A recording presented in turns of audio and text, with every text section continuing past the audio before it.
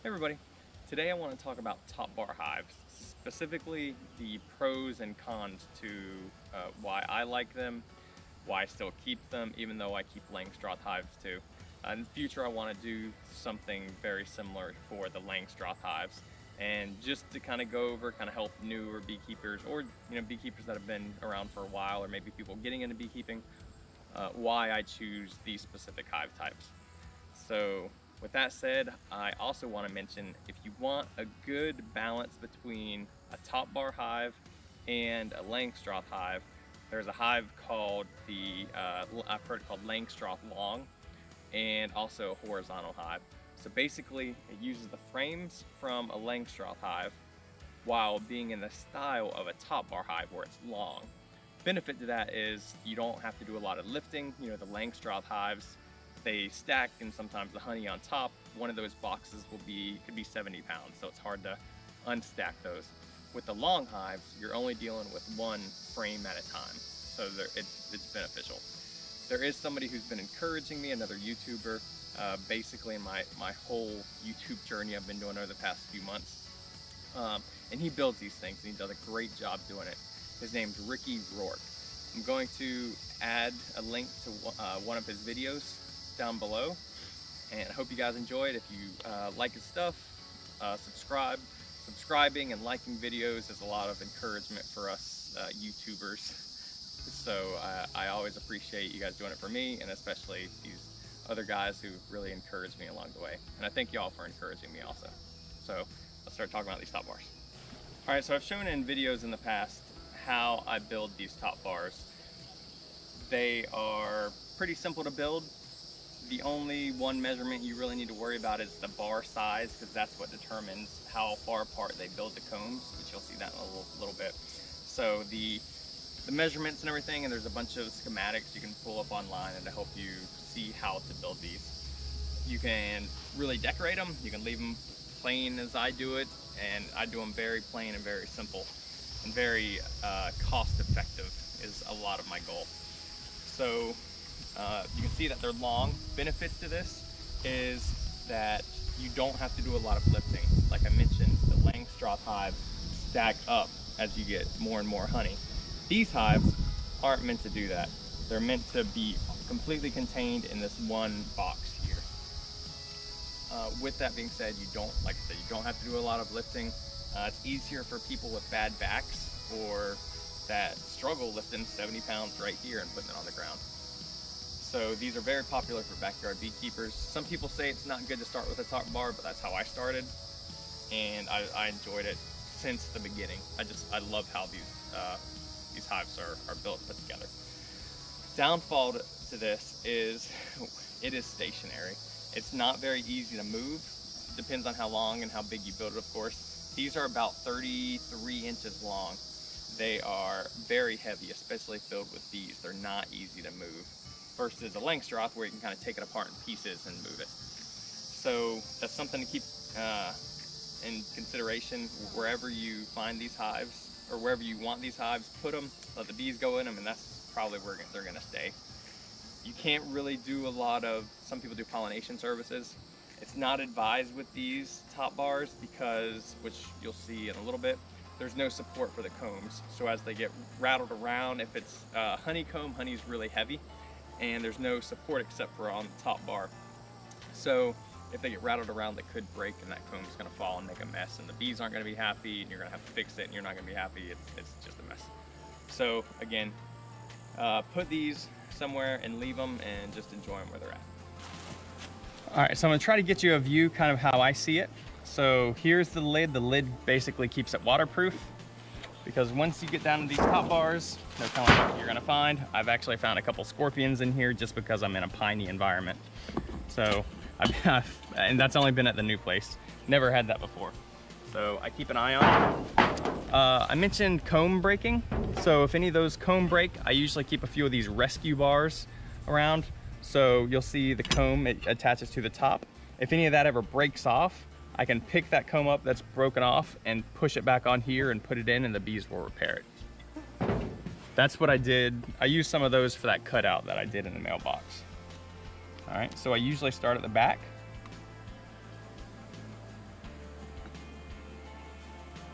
And this one swarmed a couple weeks ago, and it looks like the population's already a good size.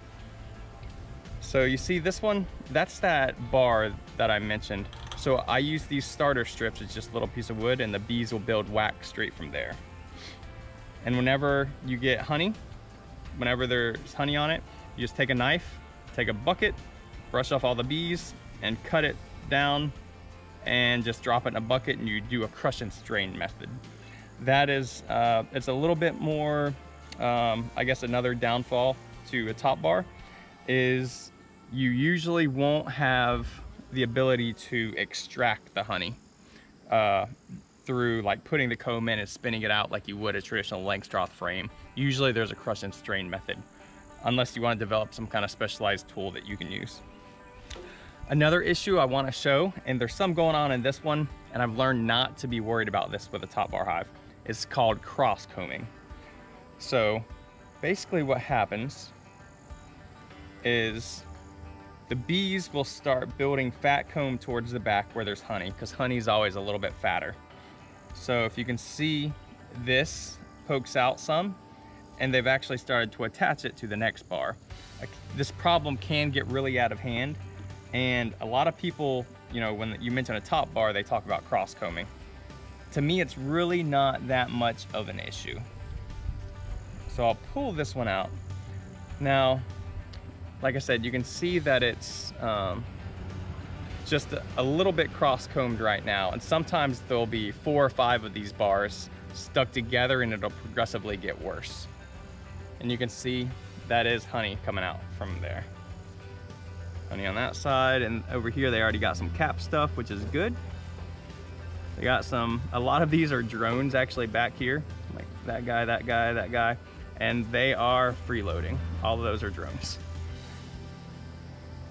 So I'm surprised that there's actually this much honey storage going on, because one, like I said, this hive is swarmed already, and 2, because in this area where I'm at, there's a lot of goldberry honey. That's like what this area is known for, is the goldberry. And they haven't started blooming yet. Usually, they should be coming up pretty quick. Usually it's a May and June thing, and these hives will be packed with honey, and that's what I'm excited about. Now, if you see, this is more capped honey, and this right now is edible, right? And storable, I guess that's the main thing. And that is a lot. So they're doing a really good job. Now let's get back to the cross combing thing. Now, if they continue to cross comb and it gets worse and worse and worse, it's a simple fix for me. All I do is make sure it's not attached to the side. So if it is, I take my knife and I just cut all the way down, slice all the way down the sides. And then if there's 3 or 4 stuck together, I'll move them back as a whole unit. And up here, I'll just put in empty bars, and I'll do that in between straight combs. So they'll keep building straight, and I continue to move that back. Every time I work it, I'll put some, you know, just one of these empty bars in between 2 full combs, and that eventually straightens it out. Now this cross comb stuff, we're still left with that, but perfect. It's filled up with honey, so honey collection time. I put it over a bucket, try to get as many of the bees off as I can, chop it into the bucket, and then I don't care if it's cross combed or not. And then I have these empty bars that I'm left with, and I can put these back up front. So it's a continuous cycle. Another advantage of these top bars is that we can continually cycle through fresh, clean comb. And we're not getting comb that's been stored up over time that eventually gets chemicals and everything leaked into it. All right, you can see this one's a straight one. This is what we want.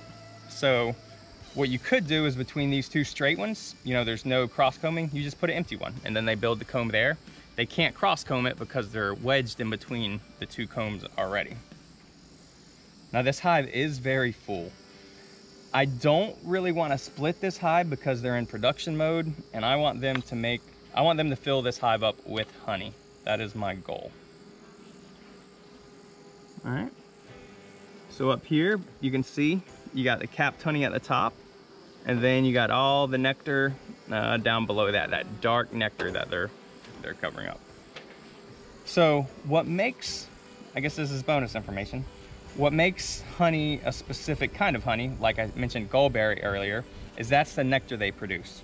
So when bees bring in nectar, it generally has like 70 or 80% water content. And what they do over time is they fan it and they dehydrate it, and they get that nectar down to about a 17 to 19% water content, and that's when they can cap it, and that's honey. So basically it's just nectar that's been ultra dehydrated. Okay.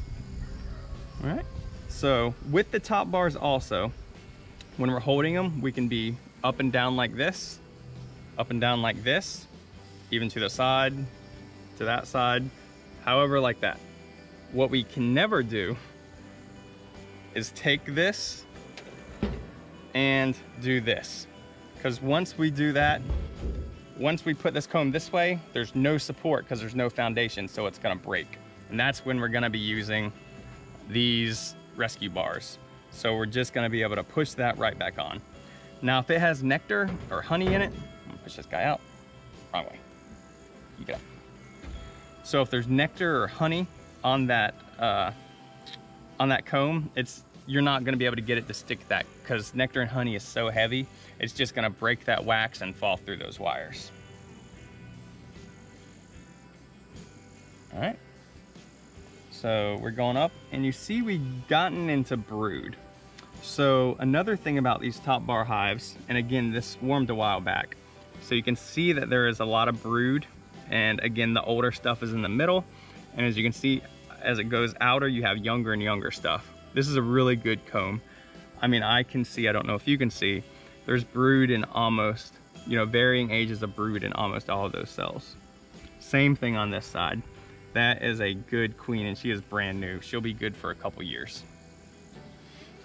So next year, I'm definitely gonna try to get ahead of things and not let this hive swarm, because I know that queen is gonna be good. So, but with that brood, so the queen has a brood area, just like in a Langstroth hive. So inside that brood area, that's where the eggs are laid, that's where the nurse bees raise the larvae and everything. And that is essentially, like I said, where the young bees are raised. This is heavy. Okay. So she normally will not want to go past honey. Now I say that, like this one had a lot of brood in it. And so I'm looking at these, right? And now all of a sudden this one has honey in it. So honey on each side. And you're like, man, that's crazy. What happened? She's supposedly, once there's honey made, she does not want to cross that honey and lay any eggs, but there's clear evidence that she did. So I think what we're gonna see is this, which is good. Look at that pattern. That is pattern of a great queen. And like I said, she is new. She is new, and that is just a great pattern.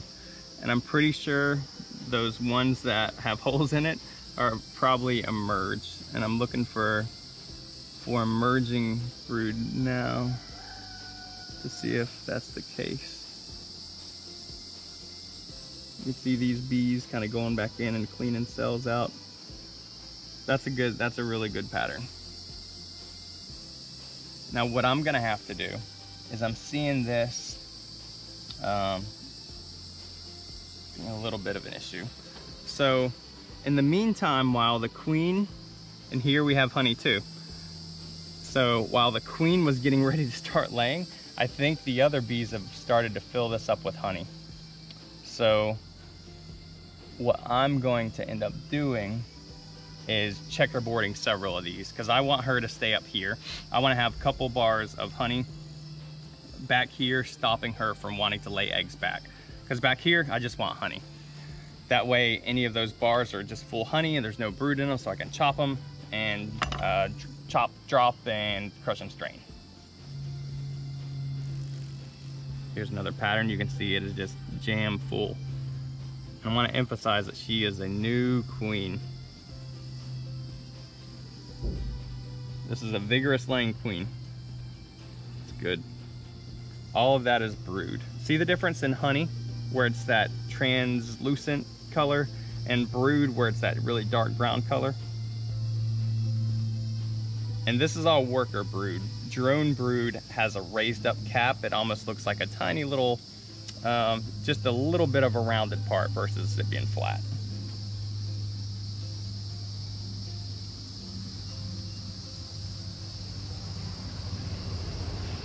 So another benefit to top bar hives is you can see the bees build all natural comb.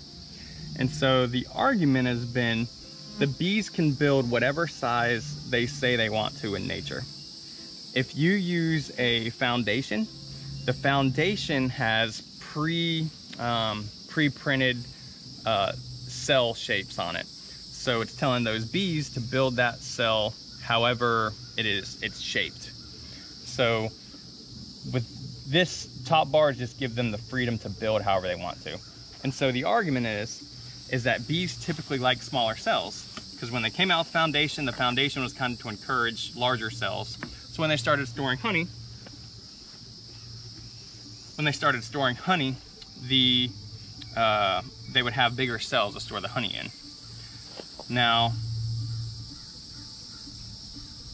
the problem with bigger cells is that you have mites, the varroa mites, that their life cycle is to lay the eggs inside of big cells. That's why they love drones. See that drone, how much bigger he is than the worker? The drone cells are much bigger, so they're more likely to have varroa mites in those cells. Now with these smaller cells where the bees build them themselves, the varroa mite can't, well, the argument is, basically it gets crowded out. So it's more uncomfortable for the varroa mite, there won't be as many mites, and this is just a natural way to fight against mites, is have these smaller cell sizes. And I want to point out here, you see one of my old style V's, similar to this one, fell, and it fell in the hive. So what I did is I used a rescue bar, like this, and I just pushed it right back on, and you can see there's the metal wires, and they just reattached it all. So it's attached pretty well.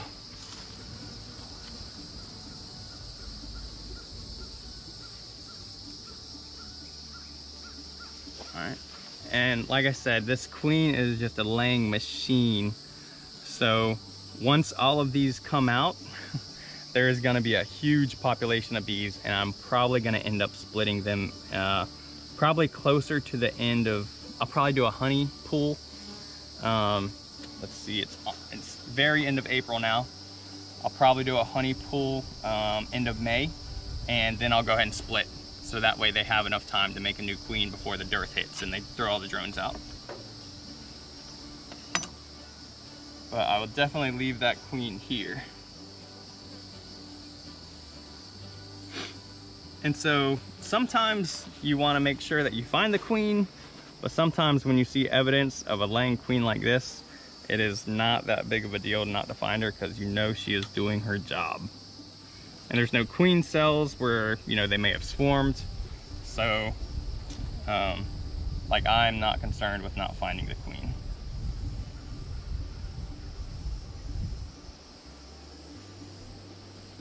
Oh, actually there she is. So she's right there. She's actually looking on this where they've already, so the front of the hives is where they come in and they do all the temporary like nectar and pollen stores. It's, like I said, it's right in the front. And she's actually on this comb looking for a place to lay, because she is out of places. So what I'm gonna do, I'm gonna put this one back because I found her. Again, make sure she's down here so I'm not squishing her between the bars.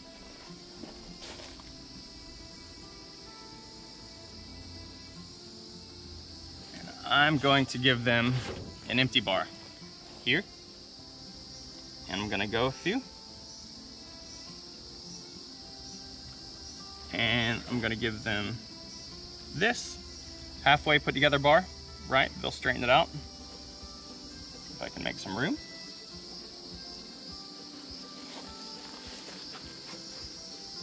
This gets very heavy.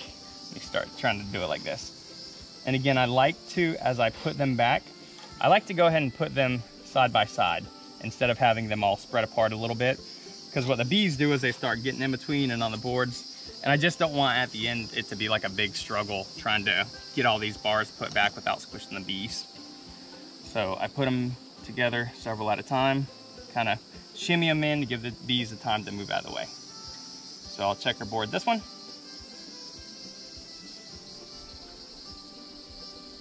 And they're almost to the back. So I am going to checkerboard them again. Now this hive, even though it was just split, this has a tendency already to swarm because it is so packed with, and the queen's running out of room because she's such a crazy layer. So having a good laying queen isn't necessarily an issue until she runs out of room. And I don't mind that, I just don't want to lose the productivity by having them swarm. And plus, like I mentioned in other videos, I don't want them swarming and moving into somebody's house. Cutouts are nice, but they're not so nice when you're having to pay for it. All right, so I got another empty one. These get a little tight, so I'm gonna put it right back down there. And now they have a few that are empty. Now, when the bees sense this in the brood chamber, they like to be close together. So they like all those combs stacked after another. So they'll actually probably come here, the wax builders, and start building this out before they continue to build wax here, because they want that brood chamber to be continuous. So right here, we're forcing that behavior, trying to get them to build, build, build. So that's the idea of checkerboarding. That's the technical name for this. All right, so that's what I have for today. Trying to make these videos a little bit shorter. I try not to get as wordy, but I know that was still extremely wordy. So I'm just gonna end it, but before I do, like I said, some upcoming things. Still waiting 250 subscribers and I'll give that nuke away. I have a few really good ones going and I just made another split. So I will give that away. Also, remember to check out my friend Rickey Roark's channel. It's really good. And just, if you guys have any questions about top bars or any other beekeeping questions, let me know. If you have anything that, you know, any advice for me with top bars, let me know, because I'm always wanting to learn, always wanting to do a little bit better and build this beekeeping community up. So hope y'all have a great day. Love y'all. If you haven't subscribed, please click that. Again, thank y'all so much for watching.